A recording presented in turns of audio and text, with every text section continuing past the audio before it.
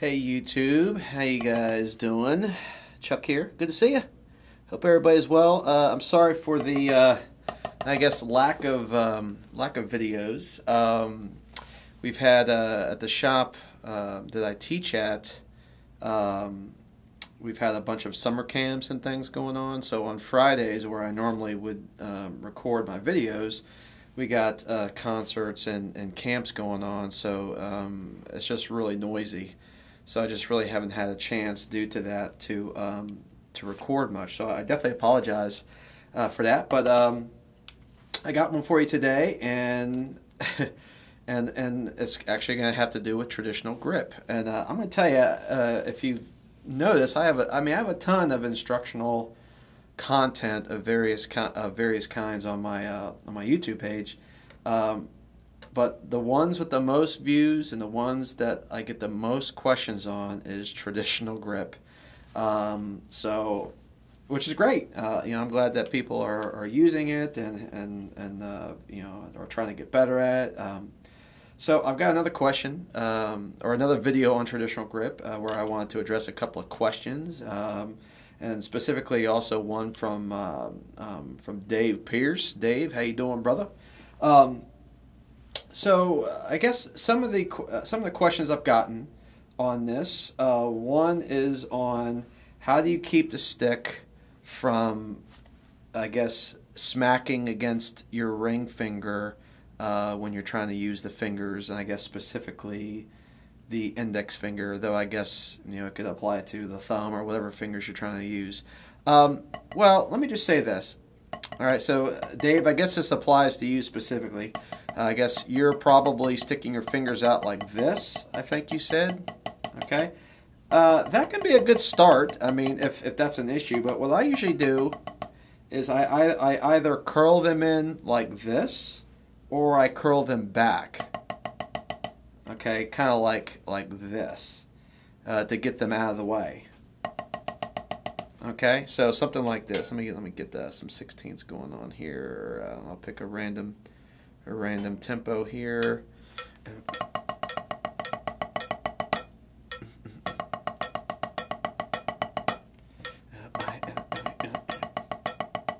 Okay, so there I'm just pulling my fingers in.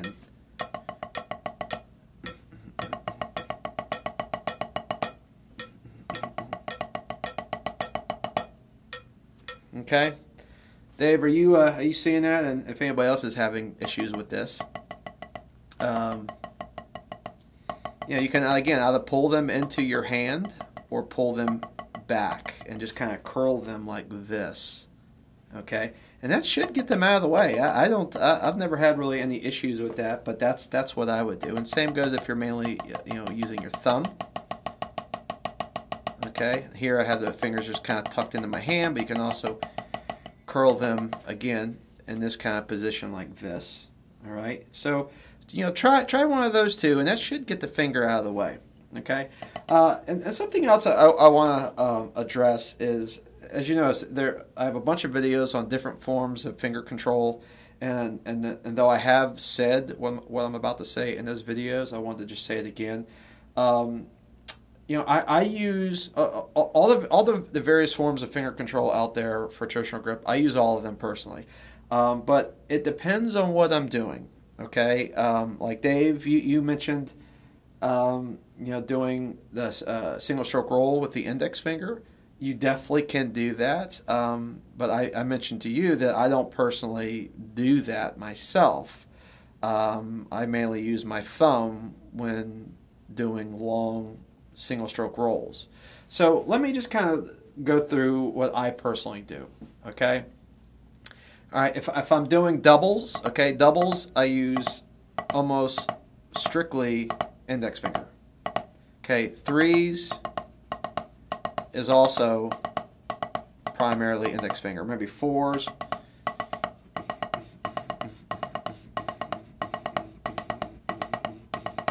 Okay, that's all index finger. Same, if I go up to 5, so short bursts like that, I'll typically just use my index finger. Or if I need to play something really like finger strokes really quiet,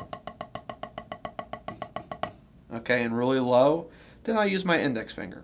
Okay, but if I'm doing, I guess, slightly louder strokes or a single stroke roll, then I use my thumb. Okay.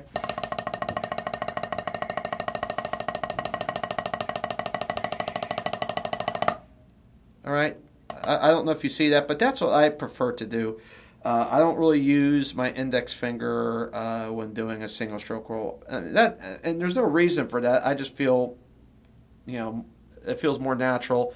I feel like I have better control doing it with my thumb. But ultimately, you should do it with however you see fit. That's why I say again, you should try all these various forms of finger control, and then try using them in different ways in your playing. Because you don't want to just practice just the finger control on the left hand just by itself. You want to try utilize with the right hand playing various rudiments and other patterns. Okay, so but Dave, I guess because this was a question again that you asked, I use the thumb. Okay, that's probably the easiest gear to utilize.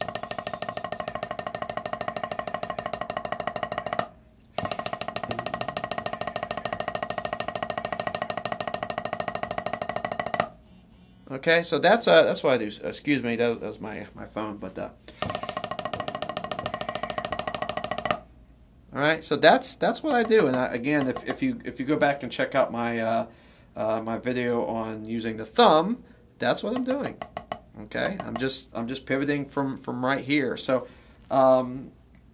for singles, I use my thumb. Okay. So again, it really just kind of depends on what I'm doing, as to what combinations of fingers I'm going to use. And honestly, I don't really think about it all that much. I just, again, I'm usually using my thumb and my index finger together in various ways. Even when I use my thumb, I am trying to use my index finger a little bit to push down on the stick. So, the goal is really just to get the stick going in whatever way you can. Okay. Okay. So, see if I can get like a better angle here.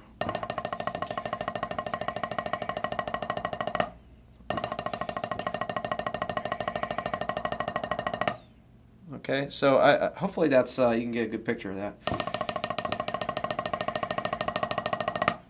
All right, so yeah, that's essentially how I do singles personally. So again, you could do singles using the other methods as well. So that's my best advice. Really I've found overall with just hand technique, and this doesn't go just for traditional grip, this goes for match grip as well.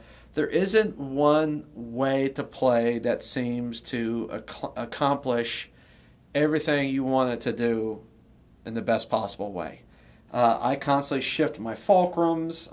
Even on my right hand, I do different positionings and different finger positions. I'm constantly shifting gears and positions to play what I'm trying to play in the most efficient manner possible. But that's ultimately going to look different from person to person. Okay, and that's really why I did all those videos on the various finger control methods, because for everybody, one method is going to feel more comfortable than another. But again, depending on how high I'm playing and what I'm playing will determine kind of what fingers I'm using. Now, let me just say this: if you're playing up here, like around this height, you should be using your wrist, okay? You really shouldn't be getting into fingers until you get down here or lower. Okay, so you notice around here I use my thumb, but if I go lower, I usually will switch to my index finger, okay? But if you're up here, this should be, okay, that should definitely be with your wrists. All right, So, so I think it's important, to practice your movements, not just a single stroke roll, open, closed, open. That way you kind of go through using all the gears from using your arms to your wrists, your fingers, and so on. So, anyway, so Dave and anyone else, having issues, again, as far as get either tuck these fingers into your palm, okay, or pull them back like that and get them out of the way, okay? And that should work, my friend, okay, whether you're using your thumb or your index finger, okay? And again, as far as, what finger to use in what situation, you got to experiment. There just isn't a hard, fast rule that you should do this or that. I wish there was. It'd be easier, but there just isn't. So, but again, I find the thumb to be really the default gear for finger usage on traditional grip. Okay, but again, since the thumb and index finger are forming a T, I typically use them both together in many ways. Okay, sometimes it's more thumb, sometimes it's more index, but they're usually working in tandem in some form or another. Okay, so anyway, Dave, I hope that answers your questions. And if anyone else had similar questions, I hope that helped. Okay, so I hope you guys have a happy 4th of July. Obviously, if you're in the States, if you're not in the States, I hope you guys have an awesome, awesome weekend. All right, and you guys stay safe out there, and we'll see you guys soon. All right, take care.